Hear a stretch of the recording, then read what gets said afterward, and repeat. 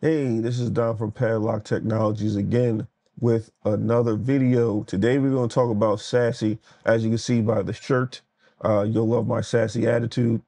Play on words here. Now, I'm going to say this is D-Cloud, by the way. I do not have the full console yet. I am working on getting that so I can give you a more in-depth video of all the functionalities. But I'm just going to show you the secure access console, and I'm going to tell you each component by memory since I've deployed this thing so many times in my lab and just deployed it, period. Kind of know everything about Cisco Secure Access. Also know some things that are not documented about Cisco Secure Access that I was working in the back end with Cisco and trying to get their documentation a little better. So here's what the console looks like. Obviously, this is not real data. You see that thing keep clicking on workflows because they want me to click on workflows. But workflows are not what we're going to do. Usually, if I was to set this up for you, I would do it from scratch without using the workflows. Workflows are typically for people that are just getting into secure access, don't really know anything about how to deploy it, and they're just going to let Cisco do it for them using the workflows. So let's start with the top left here. The overview is basically the overview of what has gone through the SASE application. Right now, you can see on the right-hand side, we have branch traffic, RAVPN traffic, browser-based ZTNA traffic, and client-based ZTNA traffic. The browser-based is just exactly what it is. You went to the browser, you signed in, and that's the traffic going through there. The client base is using the ZTNA module that is on the secure client that you need to install. And that actually prompts you when you try to go to an application. It will prompt you in the secure client saying, hey, you need to sign in first. Now, you can use Duo or Azure. When I do it, I usually just use Entra ID. It's a little easier. Plus, you don't need to now buy Duo. But if you already have Duo, I suggest you use Duo because you can also do a couple other things when it comes to posturing devices. Security events, top security events. So you can see this is a lot similar to Umbrella a little bit, but again, this is Umbrella 2.0. These are going to be your security events of your requests. Usually this is going to be DNS requests and stuff that were blocked. And then you have web traffic as well. Down here with the users and groups, you can kind of see if you're doing, if you integrated your users appropriately. Now you have three versions or three ways to put users or import users into secure access. It's the AD connector, which is just like Umbrella. AD connector, you can use IDP, so you can log directly into your IDP and scrape users from there if you are someone that does not have on-prem AD. And then you can do a copy and paste of a CSV file. That is the last method that you want to use to import users. Either use the AD connector if you have on-prem AD, or go into the IDP directly and just put the users in there. So of course, they're going to see your users down here by request, and then you're going to see the traffic. Some of them are VPN connections. These are ZTNA authorization events. So it's either going to be browser-based or module-based. You have your private resources, things that are being accessed, things that are being blocked, how they're being accessed, either going to be client or clientless, which is browser versus ZTNA. You see they're really pushing the ZTNA stuff here, right? So this is your basic overview of stuff. Um, Now for Connect, since I can't click on it, I'm going to tell you from memory. So Connect is going to be your initial setup. So this is going to be your backhaul tunnels, your user connectivity settings, which is RAVPN basically, and stuff like that.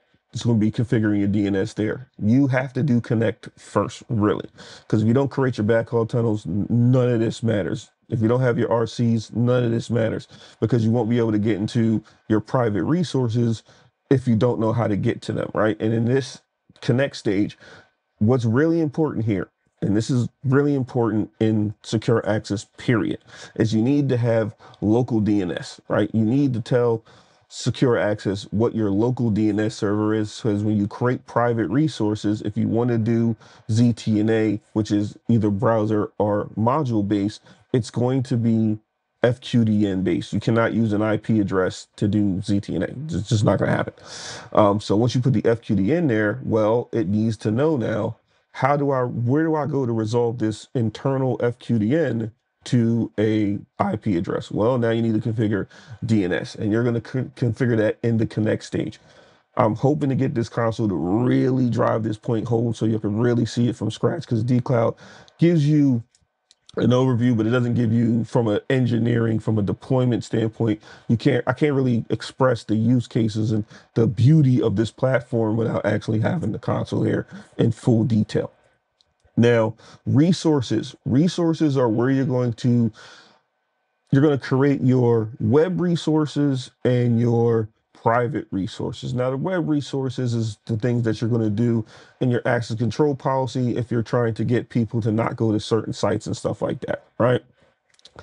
You have that type of stuff there, basic, just like Umbrella. Now, the key here is the inbound stuff is your private resources.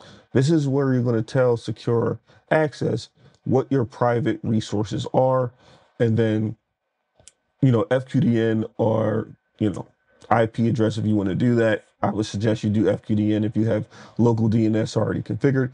But this is where you're going to create your private resources. Those can be, a web server, FTP server, stuff like that, right? And then you're going to use those resources in your ACPs, right? So if you create something like a ICE server for some reason, or let's say a FTP server, and you call it ftp.plt.com, right? So you have your local DNS is going to resolve that through FQDN. Now, in the private resources, you're going to give the IP address or the FQDN and what ports are allowed, right? Now, this is a key difference because in the ACP, when you do your rule, you can say like any to FTP, and then you're going to log it, right? Now, when you do any to FTP, it's going to look at that private resource and say, okay, you're going to go to FTP, but what ports are you allowed to go to? Obviously, you'll just do it on the FTP ports. It doesn't mean, hey, go to ftp.plt.com for all ports. That's not going to happen, right?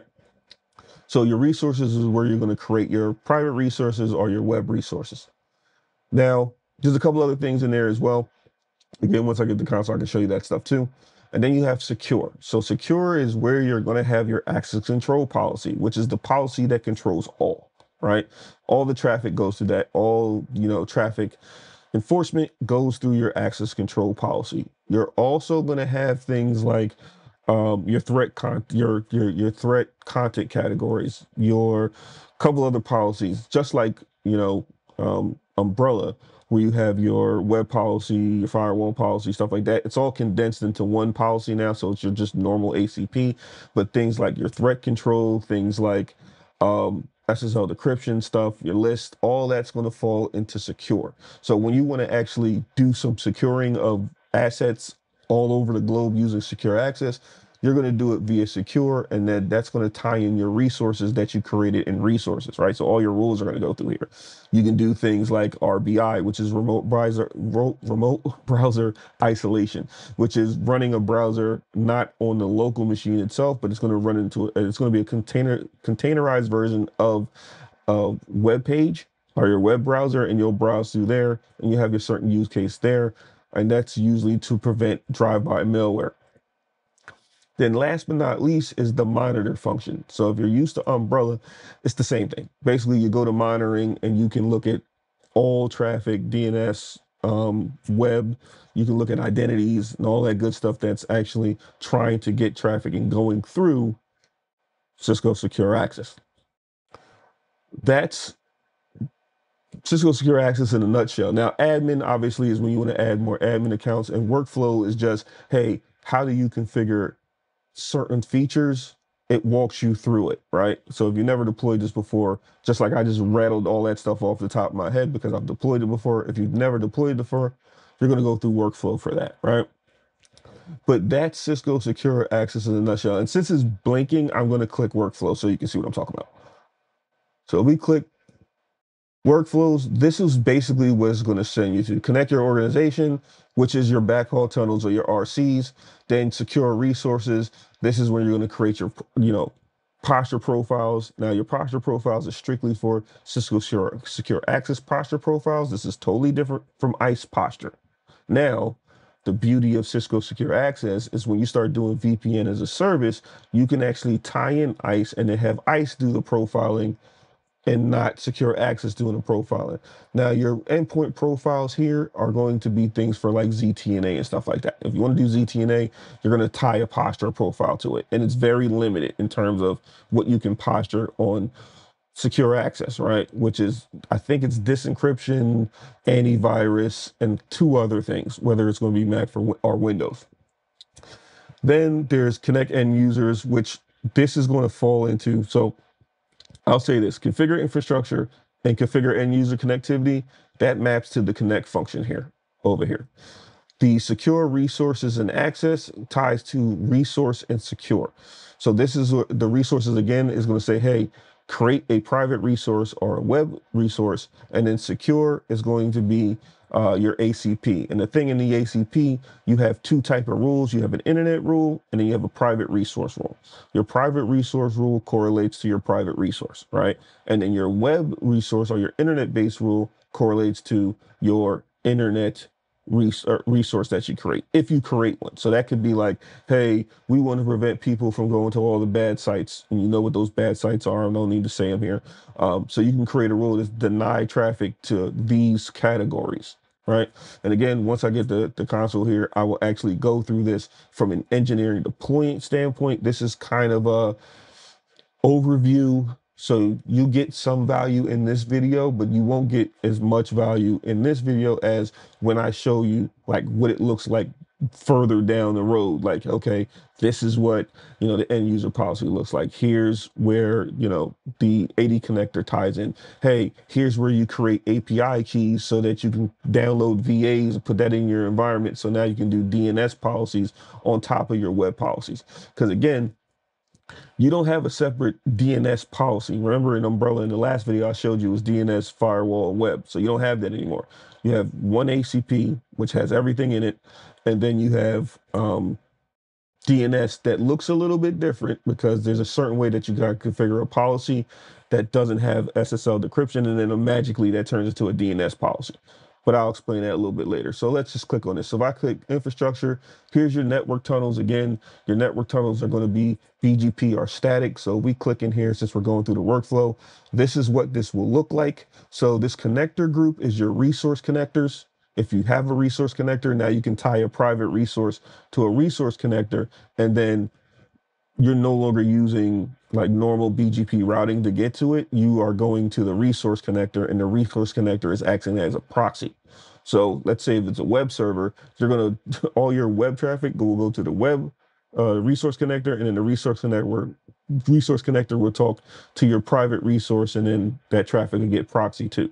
The beauty of the resource connector is you can have overlapping IPs, so everybody can be in the same subnet per se in different data centers.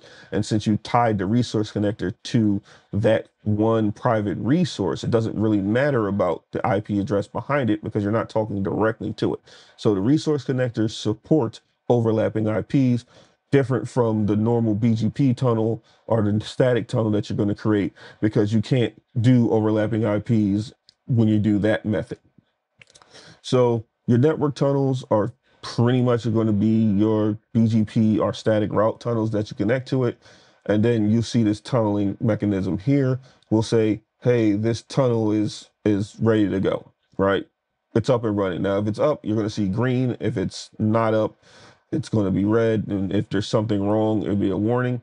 So since it's telling me to add, we'll just go through this here. If I click the add button, this is how you create the tunnel group.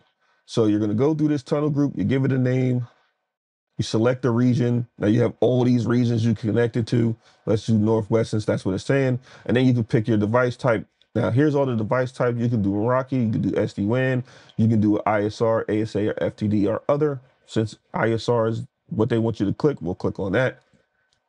And then we'll hit next here. Then you got to give it a name, and you got to give it a tunnel password. Now, this is all going to be IKEV2 VTIs. All right. So if you don't know how to create a static VTI and do IKEV2, you're going to run into a problem with this. All right.